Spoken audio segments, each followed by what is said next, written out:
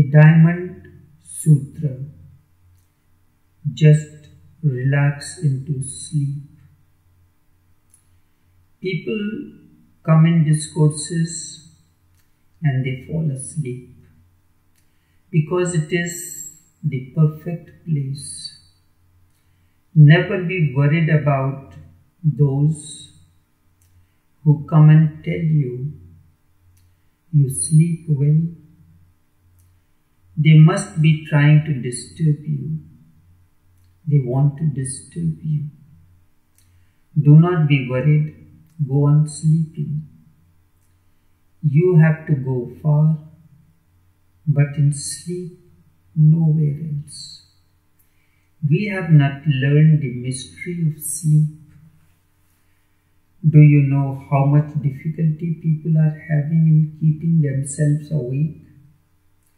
You just go into sleep, relax into being.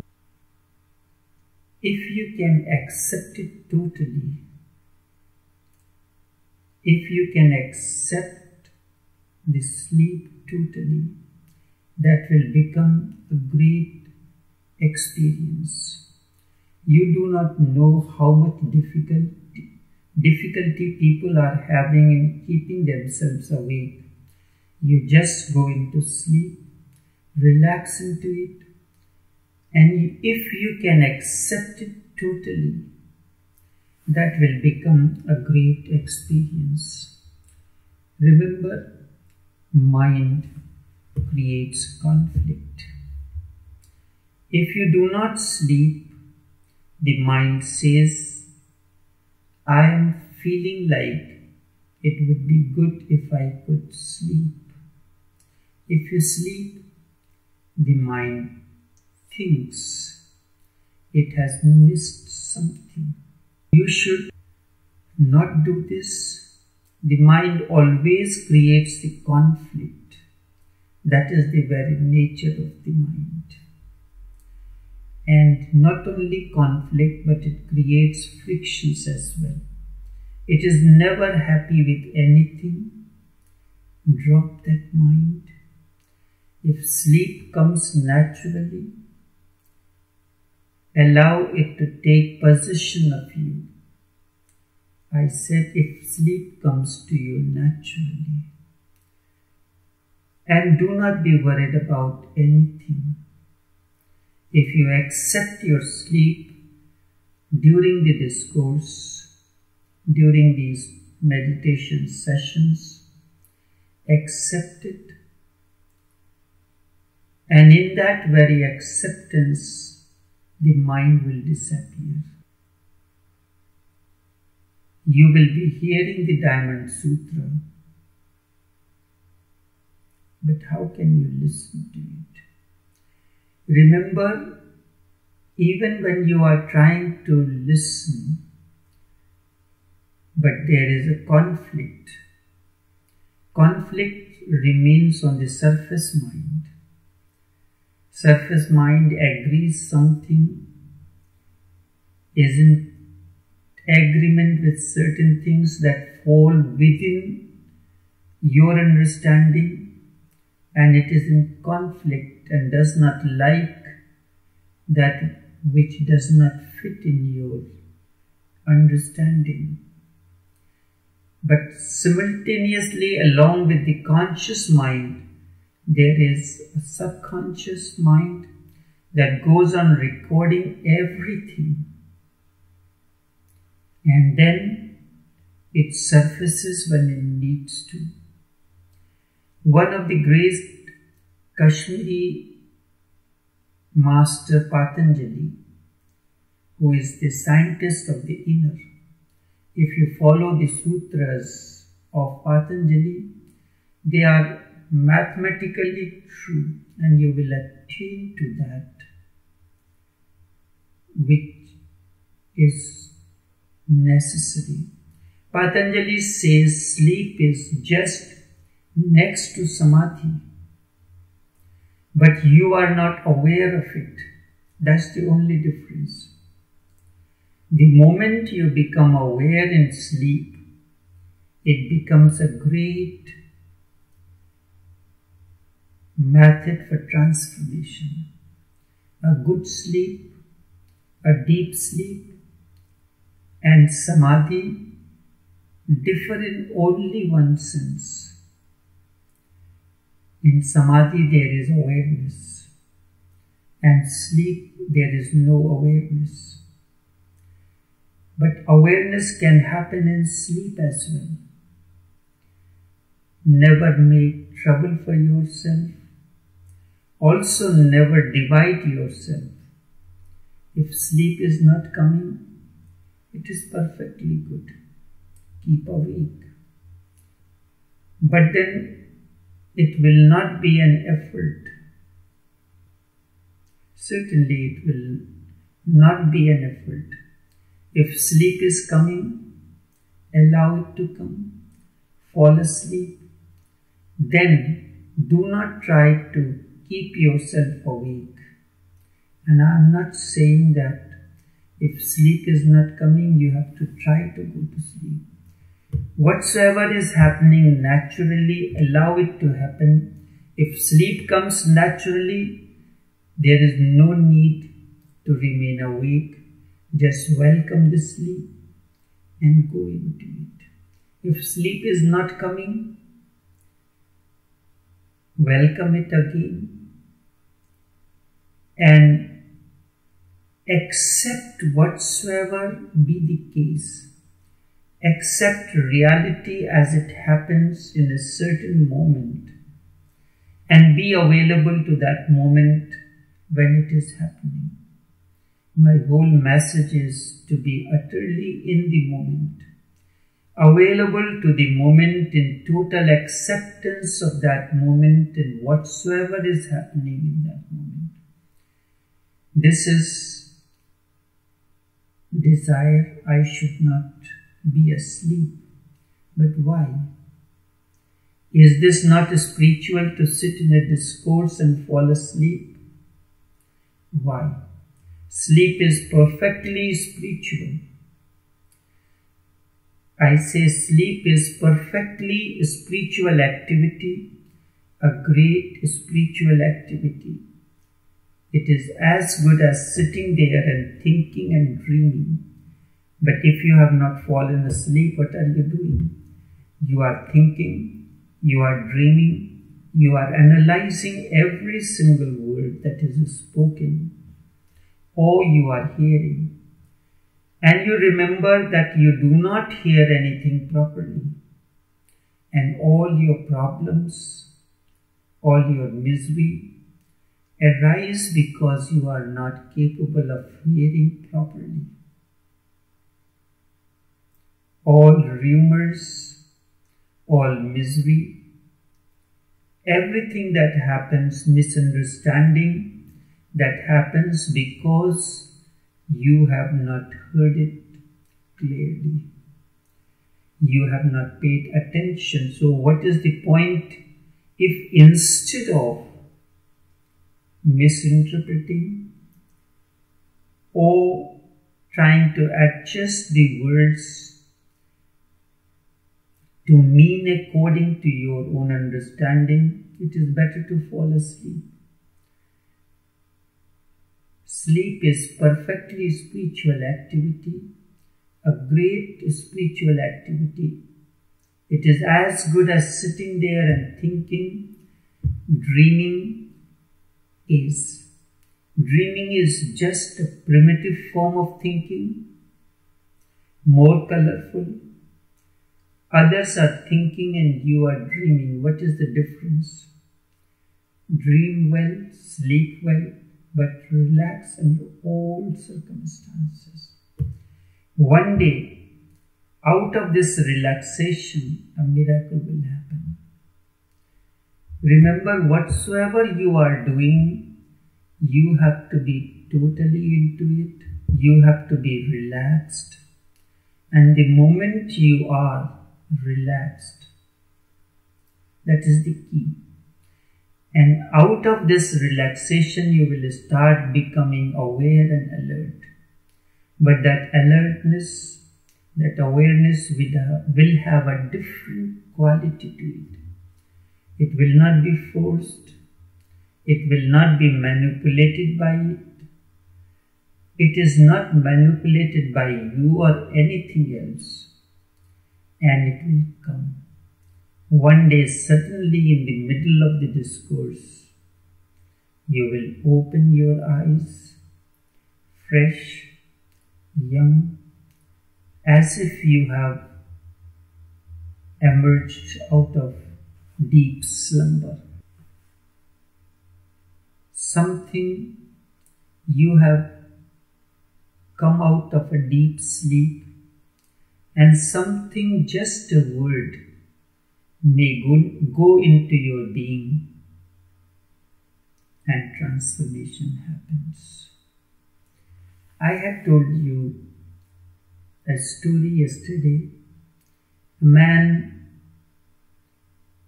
of an advanced age, between 65 to 70, was walking down the street.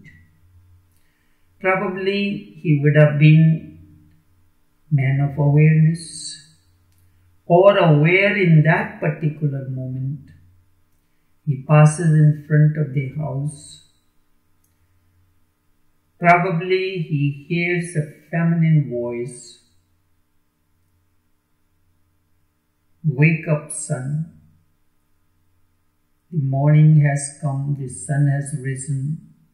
It is time to wake up." Probably that feminine voice of the mother may be trying to wake up her son. "Son, it is time to get up. The sun has risen. Morning has come." The old man hears these words. In that moment of awareness, suddenly when these words reach, it has a great impact on his consciousness. He returns, but he does not return home. He goes to the temple in outskirts and sits down in meditation. People gathered. They want to know, what is this all going on? He said, "Morning has come. The sun has risen. Do not disturb. It is time to wake up. Time to wake up." One day, out of this relaxation, you will start becoming aware and alert. But that alertness will have a different quality to it. It will not be forced. It will not be manipulated by you. And it will come naturally to you, spontaneously. One day, suddenly in the middle of the discourse, you will open your eyes, fresh, young, from the deep sleep, and something, just a word, may go into your being. Because when you wake up, for some time you are in a strange situation. You are neither fully awake nor fully asleep. You are on the borderline. This is known as in field of spirituality, it is called Brahma Muhurt, the moment of great awakening. And the word may enter into your being, and this will transform you. The whole Diamond Sutra was not needed. When Huining heard 4 lines, that was enough. Sometimes a single word from Buddha is enough. Sometimes a single moment of awareness is enough to transform you. It just goes like an arrow and pierces your heart. And the moment that arrow pierces your heart, you are no longer the same. I am speaking. The words are emerging. But these words are simply the container carrying the energy field, and this energy shoots out from its source and comes to you like an arrow, and it pierces your heart, and you are no longer the same. So never be worried, relax, and if you have relaxed well and you open your eyes, sometimes it is possible there may happen a meeting between you and me. Otherwise, in most of the cases, your mind comes in place in between. The meeting does not happen. Remember, meeting happens in a moment, and if you have relaxed well and you open your eyes, sometimes it is possible there may happen a meeting between you and me. And in that particular meeting, in that particular moment, in that particular gesture, something enters your being. It is in great receptivity something enters you and the process begins. And you will be so fresh from the sleep, unthinking, not knowing who you are, just totally relaxed. And in that moment, a new process will begin. Sometimes it happens in the morning when you wake up. It takes a few seconds for you to recognize who you are. The mind takes time to come back. Mind does not come back immediately when you wake up. Sometimes you cannot even recognize where you are. Suddenly awakened in the middle of the night, everybody will wonder who he is, where he is, and he will take a little time to gather himself together. So it is possible, sleeping, one day in the middle, you will hear my shouting, wake up, the morning has come, the sun has risen, it is time to wake up. Suddenly, you wake up and you do not know where you are. That is the right moment. The awakening, the understanding, the light, the awakening that the Master is enters you. So never be worried about anything. Whatsoever happens, naturally allow it to happen. Everything is accepted. We have our own idea about this and that, about religion, how the spiritual life has to be. And that is where the greatest problem comes in. A total acceptance of all that is happening in and around, and being in harmony with that. When misery comes, accept it. And in that very acceptance, the miracle happens. The miracle happens in acceptance. A total acceptance of all that is happening. And in that moment, the ego cannot remain. And you will realize in total acceptance, another miracle happens. Slowly and slowly, If you observe your breathing, it slows down. And as breathing slows down, relaxation happens. In the moment of total relaxation, breathing also slows down, and it appears as if it is not happening. So breathing is one of the tools that you can use to bring relaxation into you. The other is total acceptance of all that is happening. Naturally, the relaxation begins to come.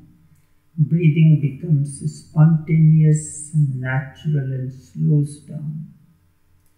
And you will find at times as if you are not breathing.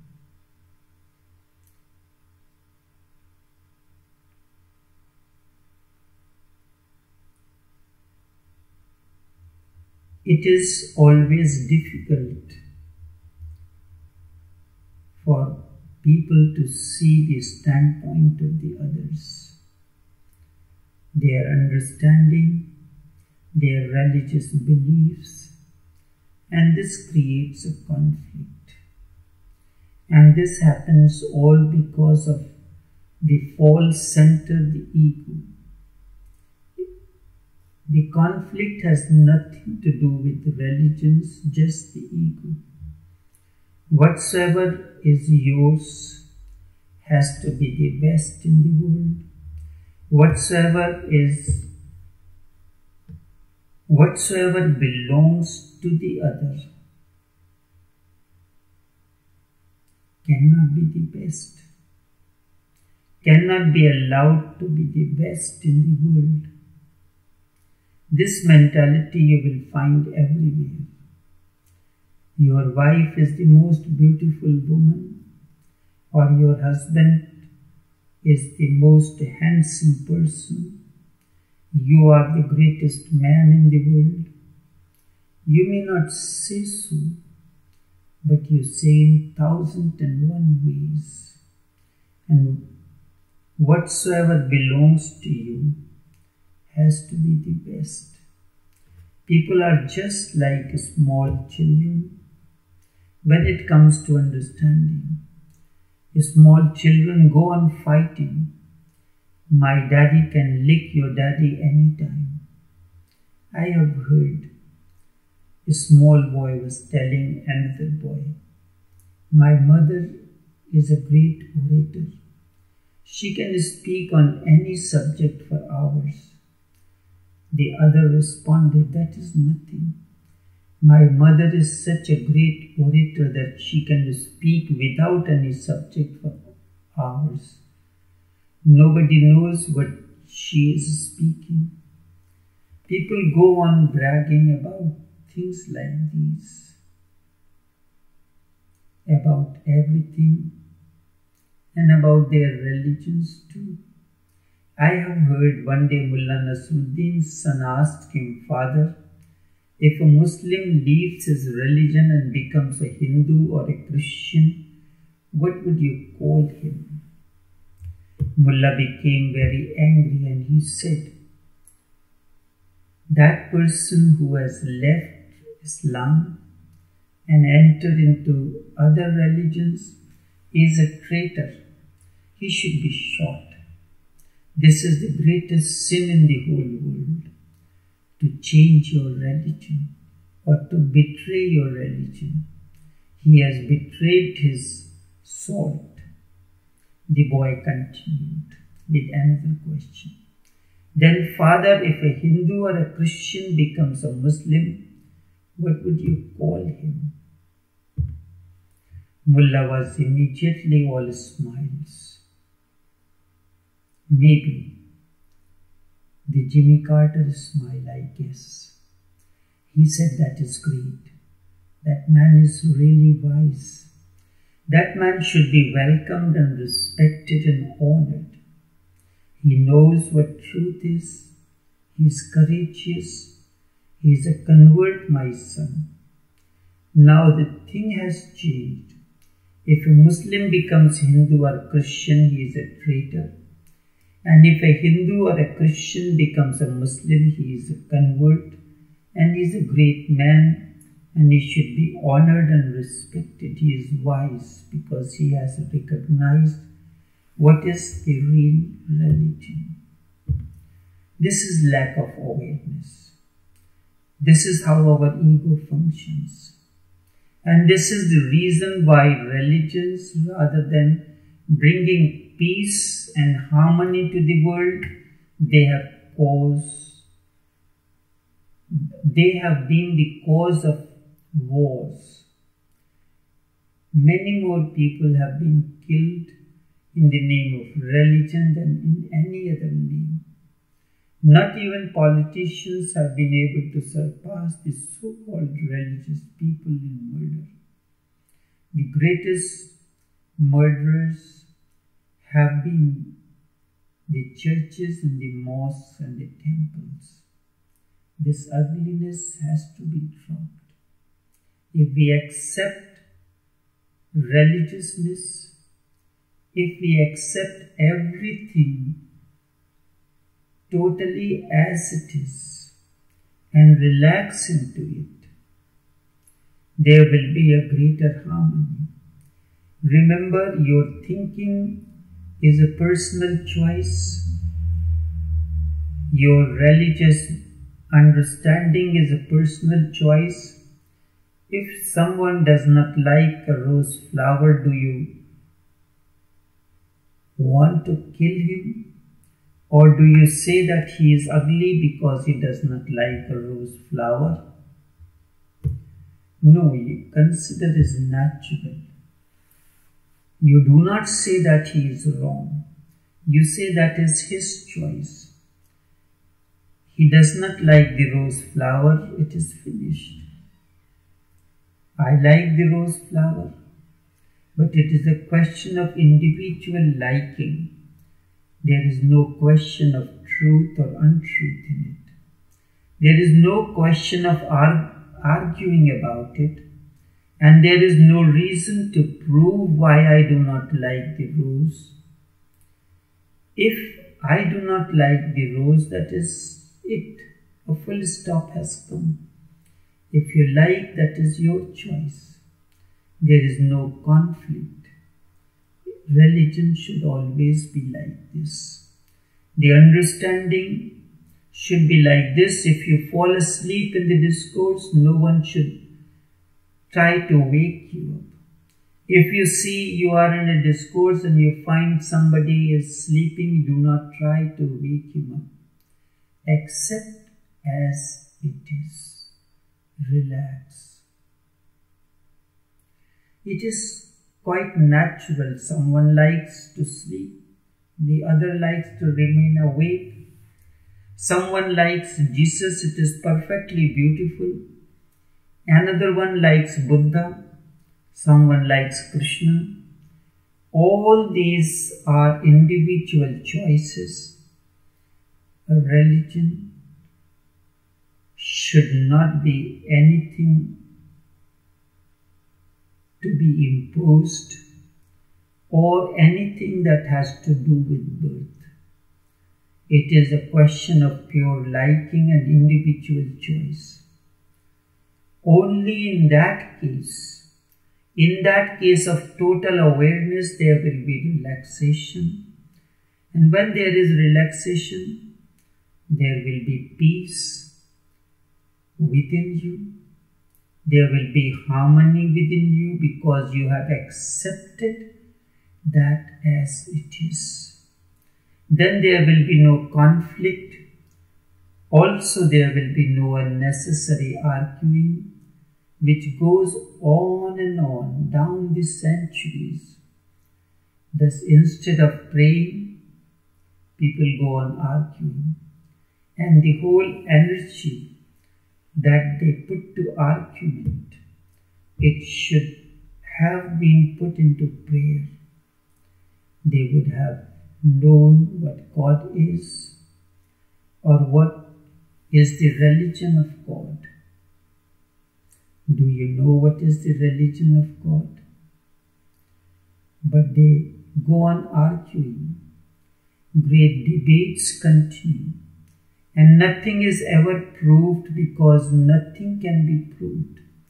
I was lucky at a very early age of 9 or 10 when I inquired from my grandmother, the Sufi master, what is my religion? She told me your religion is the same as that of God. But it was not an answer.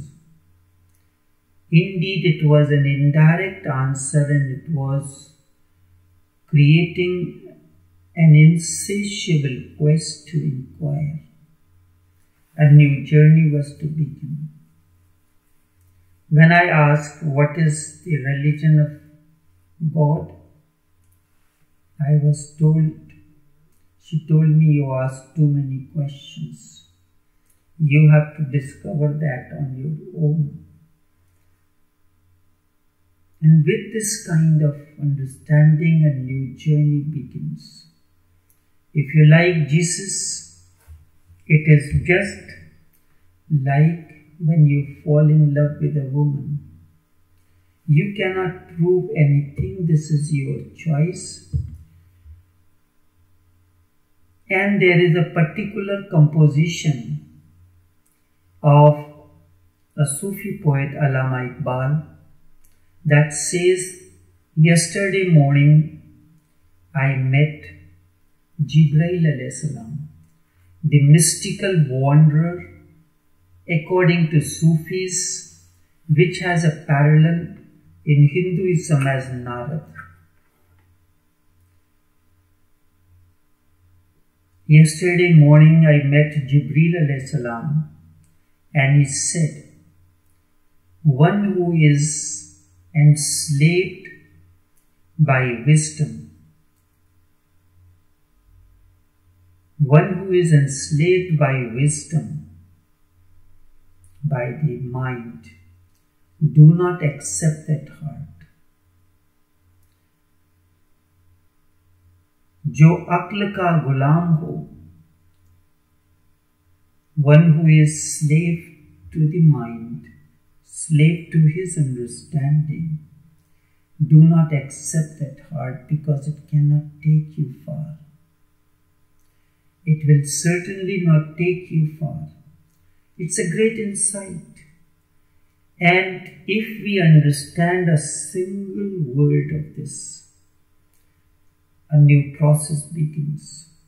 And whatsoever you prove that whether he should like Jesus or not, it will look foolish to others. If you say to others, look at her nose, how long and how beautiful it looks, people will say that looks ugly. It is out of shape. It is too big. And the face is not in proportion. This is how things go on and on. And there is no way to prove your liking. Somebody likes Jesus and somebody else likes Buddha. Thank you. It's a very good choice. Whosoever you like, be in total acceptance with it. And the moment you have totally accepted, that opens your path. This is like falling in love. You need not prove it. And if you try to prove it, you will look fool to others. That is how it looks. Hindus think people who are in love with Jesus are foolish. What is there in that man? If you ask Hindus, they will have a beautiful theory of karma. They will say you suffer only because you have done wrong in your past lives. Why was Jesus crucified? He must have done great sin. Otherwise, why was he crucified? Krishna is not crucified, Ram is not crucified. Why is Jesus crucified? He must have been a sinner. If you ask a Krishna about Krishna playing upon the flute, it looks so beautiful and Jesus on the cross looks so bad. And he will say, what are you talking about? This world is in such a misery. And this man Krishna must have been of a very stony heart. He goes on playing on a flute and people are dying and people are in misery and there is death and disease and this man is playing on the flute. He must have been a very rock-like heart. He has no heart. If he had any heart, he would have sacrificed himself for the downtrodden, the oppressed, and for those who are in misery. Look at Jesus. He is the Savior. He died for us so that we can be redeemed. This Krishna looks shallow. If you ask a Hindu who follows Krishna, he will say, what are you talking about? There is no misery. All misery is illusion. If people are suffering, they are suffering for their sins. Nobody else can redeem them. And only Redeemer that can be of any help is one who brings joy to the world. Only joy is the healing force. He can redeem you. I have heard a conversation going on between three religious people.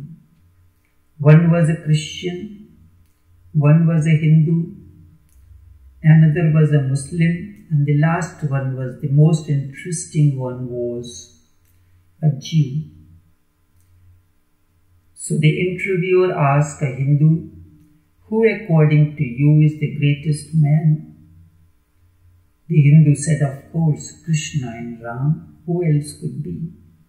Then he turned towards the Christian.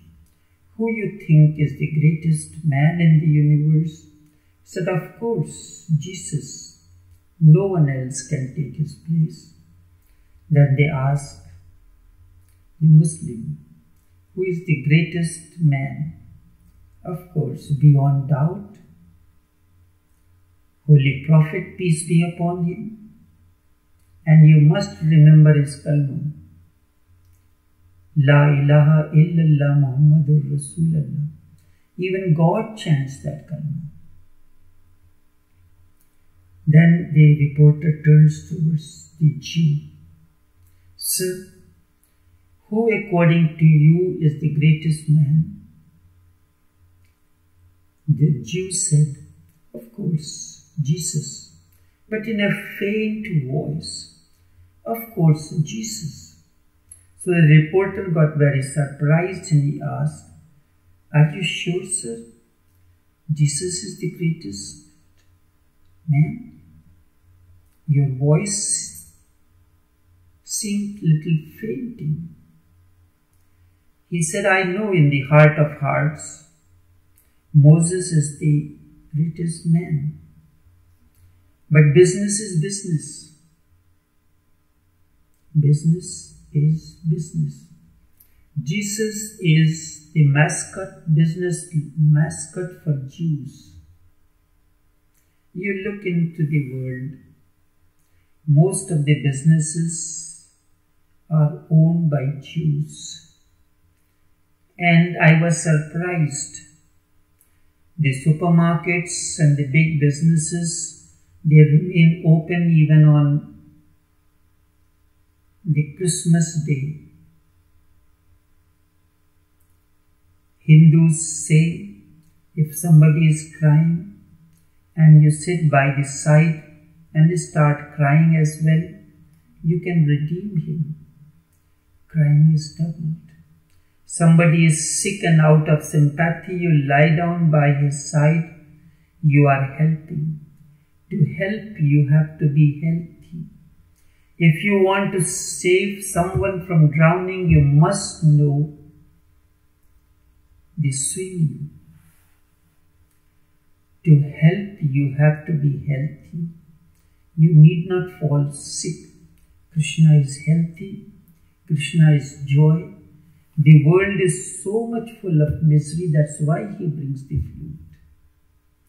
Everybody is carrying already his own cross. What is there in carrying an extra cross? Everybody is carrying a cross. A flute is needed. Now these are the ways, and everybody can go on and on arguing for and against. Remember, religion is a love affair. I emphatically say religion is a love affair. It has nothing to do with intellect. And as Allama Iqbal says, Jibreel alayhi salam told him, one who is slave to intellect never accepts that heart. It has nothing to do with religion. It is like falling in love with whomsoever you have fallen in love, that is your way. Go through it, and that alone becomes your door. That alone becomes your path. And you remember, as you walk, you create your own thoroughfare. The road is there, but road is stationary, and you walk on the road. A path is created. That path will be your own dynamic, and that will take you to the ultimate. Love is the door, and then it is irrelevant with whom you have fallen in love. Love redeems. Neither Jesus nor Krishna nor Muhammad. This is an illusion that Jesus is the Savior. Your love for Jesus is the Savior. Your love for Krishna is Savior. Indeed, love redeems. For in love, love is the only redeeming force. Love is the way that takes you to life.